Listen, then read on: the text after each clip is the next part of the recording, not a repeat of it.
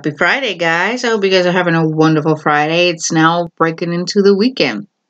So, I have a story for you. And this story is about an old teacher of mine, an older woman, who had a bit of a conniption over someone by the name of Daniel Youngblood.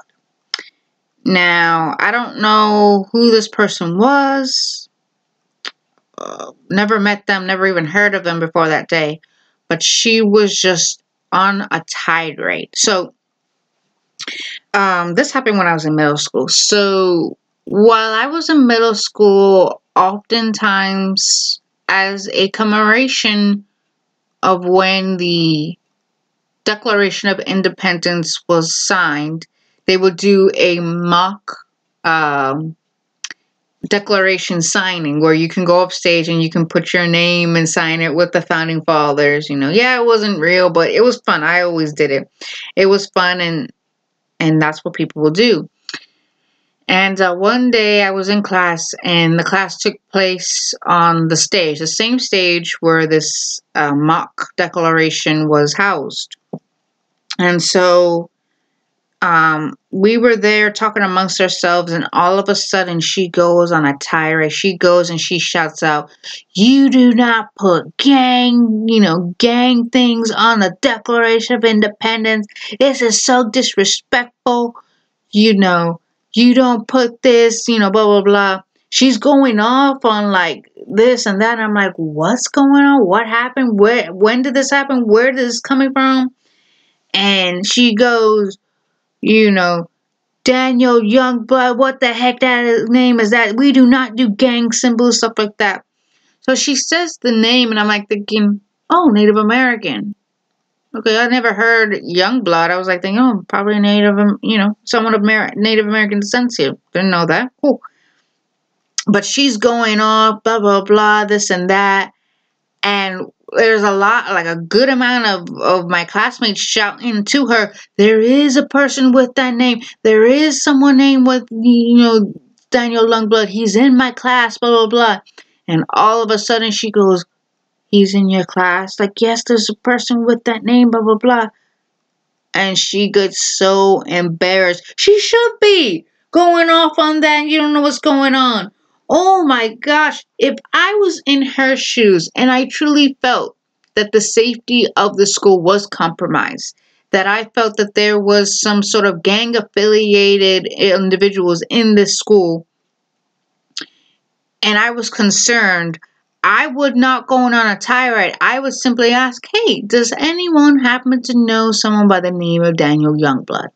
And if anyone had said no or yes, I would then go to the superintendent and ask them and tell them, hey, I have reason to believe that the school safety may be compromised.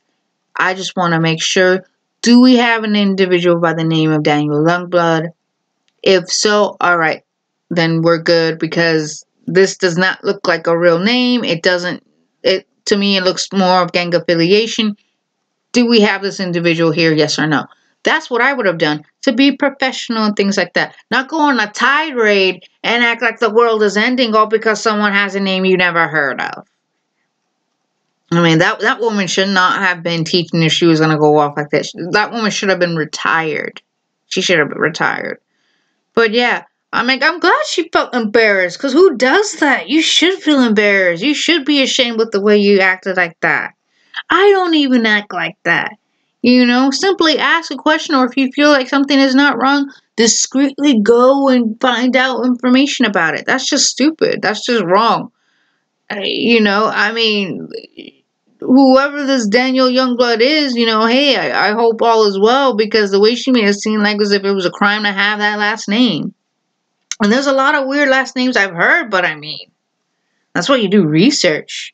And it turned out, the last name Youngblood is actually Dutch, not Native American. Because the first time I heard Youngblood is when they, like greenhorns, like rookies, is another way of saying rookie. And the way I heard that was Native American language. I can't remember. There was a movie and they would call someone Youngblood because they were new, they were growing. And I associate that with Native American heritage.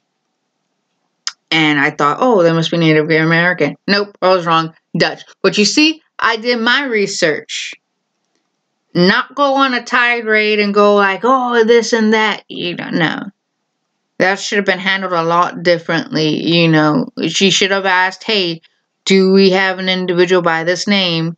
You know, and if so, and she wanted to make sure, she would go to the principal and superintendent and goes, hey, I just want clarification because I truly feel the safety of the school is compromised. You know, I want to make sure that there's no gang affiliation in this school, you know, blah, blah, blah. Do we have an individual with this name? That was it. That was it.